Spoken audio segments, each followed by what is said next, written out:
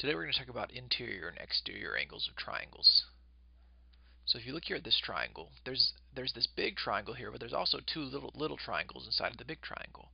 For instance, here's one little triangle. If we start at T and go to M and then over to D and then back to T, there's a little triangle in here.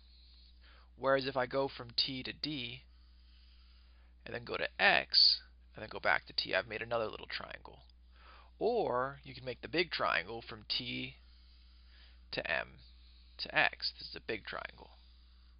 So two little triangles, one big triangle. All of these different triangles have interior and exterior angles. For instance, if we're just talking about this one right here,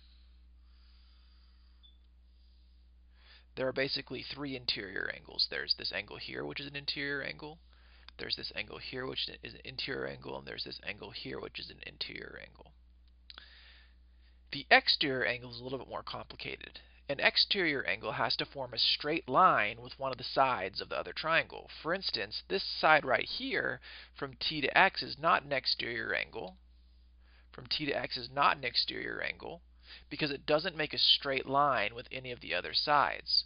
Whereas MD goes from here to here and it keeps on going, that makes this angle right here an exterior angle because the MD keeps going on in a straight line all the way to the X to the K and keeps on going.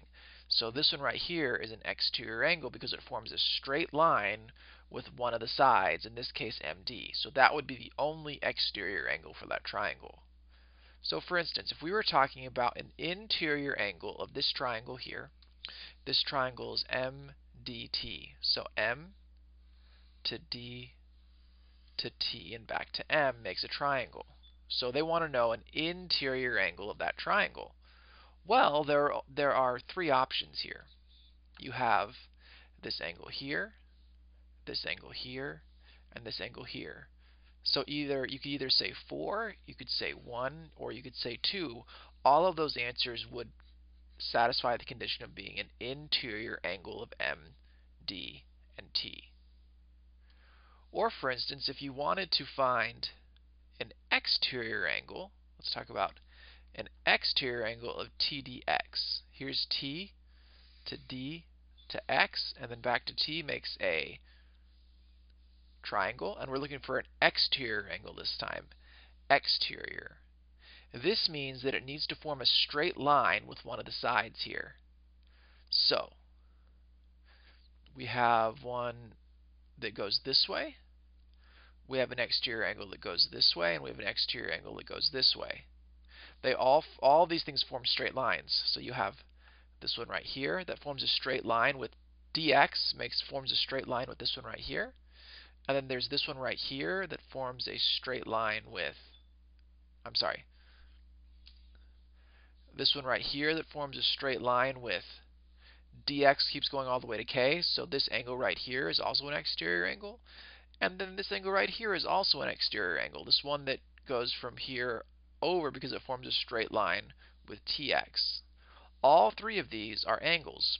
So we could say either angle 2 could be an exterior angle, or we could say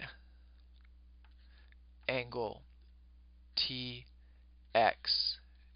because from T to X to K is an exterior angle, or you could say angle PXD, because P to X to D is also an exterior angle of this triangle right here.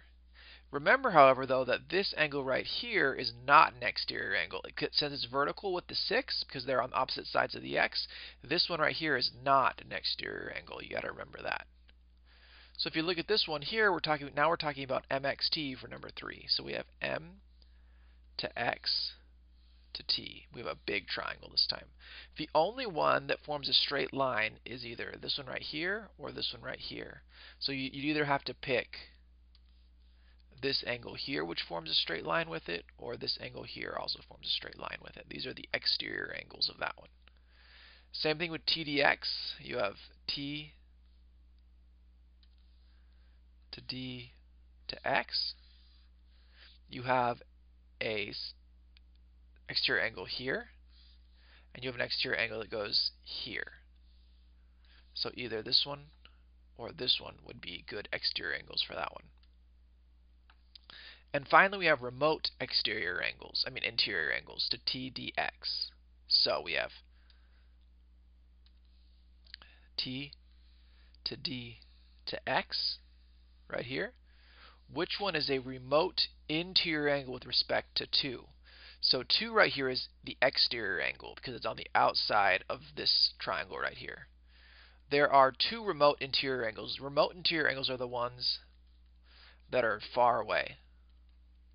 It can't be the 3 because the 3 is right next to it. So it either has to be the 6 or the 5. They're both remote interior because they are far away from the 2. So you could either say angle 5 or angle 6 for that answer, and both would be correct. And that is a little introduction to the exterior angles and interior angles of triangles.